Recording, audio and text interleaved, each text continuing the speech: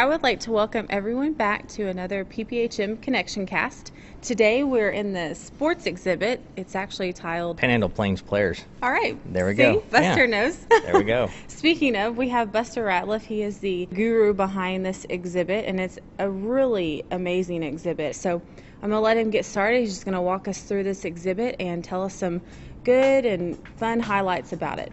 Well, the exhibit just kind of focuses on athletes that are just from this area that have gone on to either excel in college athletics or professionally or coaching, which we have a few coaches in here too.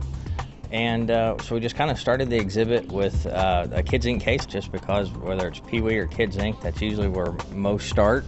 And in addition to the Kids Inc. stuff, one of the cool things is that our education department put up a bulletin board and they did a little history on trading cards. And so what they did was they have little trading card things that you can go in and it's for the kids, but it looks like there's a few adults that have done it too. Make your own trading card, and you can either take it home with you, or if you want, you can put it up on the bulletin board and be displayed throughout the exhibit. So that's kind of a cool thing, kind of a little activity to do with it, and kind of adds to the exhibit some. And do that. And then one of the cool things about it that they came up with was a logo for our fictional sports team here at the museum called the PPHM Pioneers. And also in that logo, the logo is a twit pick opportunity, and I can't fail to mention our Twitter account at PPHM1933, because I know you all follow us, and if you're not, you should. So that is one of the twit pick opportunities throughout the museum, so I expect to see that on Twitter. Now for the rest of the exhibit, we've got everything, like you said, from basketball around here. You got the Canyon girls, so you got Joe Lombard, who is one of the best high school girls coaches there is. He's probably one of the best coaches there is, period. And so we have some items from him, from Marcia Sharp, who coached Texas Tech to a national championship in 1993.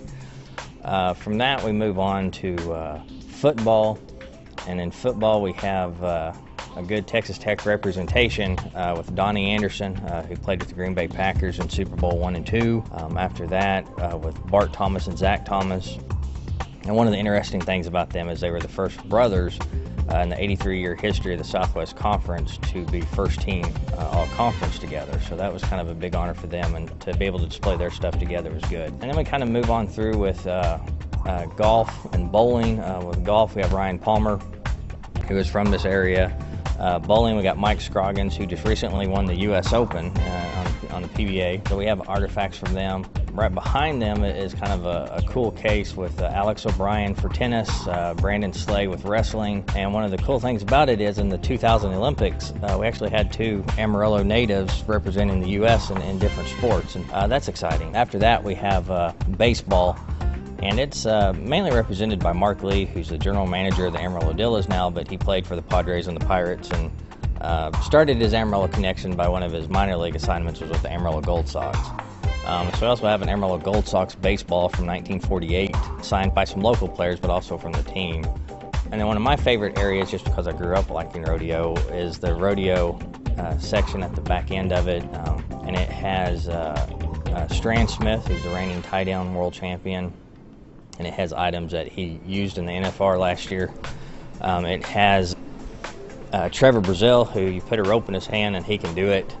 And he has won the world in tie-down roping. He's won the world steer roping, and he's also won 6 of the last 7 all-around world titles. So he's kind of the man with the rope. Then after that, it has Roy Cooper, who was a childhood hero of mine. So it was kind of an honor to not only get a meeting, but get to display some of his stuff. And then it also has some things about Tough Cooper. Roy's got 3 kids named Clint, Cliff, and Tough that all compete too, and all are doing good. But Tough last year was his first year to compete professionally, and he nearly won the world, even though he kind of got a late start because the PRCA doesn't let you start until you turn 18, and he turned 18 after the year had already started. One of the most interesting people in the exhibit is a gentleman named Buddy Cockrell, and he's a guy that has kind of done it all.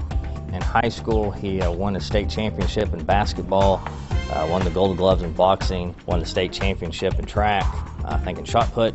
He was also an All-American in football, and went on after Pampa to play for the University of Oklahoma. and was a part of Oklahoma in the 50s, had a stretch where they were 47-0, won 2 national championships. So he's got stuff back with the rodeo, but also in a football case too.